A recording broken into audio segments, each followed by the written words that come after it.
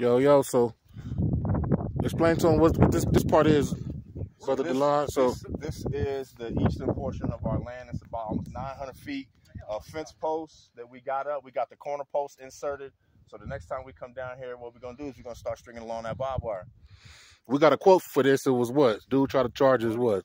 25,000. But if we had cash money on the spot, 20,000. 20,000 to do it. So if we did the first part of the land, the front part of the acreage, so what is this, about $5,000 worth? This is about $5,000 worth of fence line that we got going up right now. So. And what did it cost us? $9.99.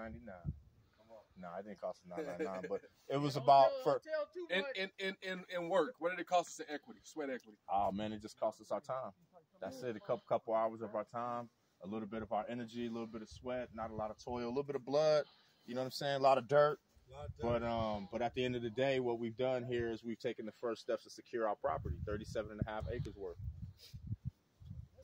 What we've done today is we finished out the beginning portions of a foundation that will supersede our lifetimes many times over. Indeed. 5 generations from now, they'll come and this land will still be protected by the same fence line that we started. That was a bar right there. Drop the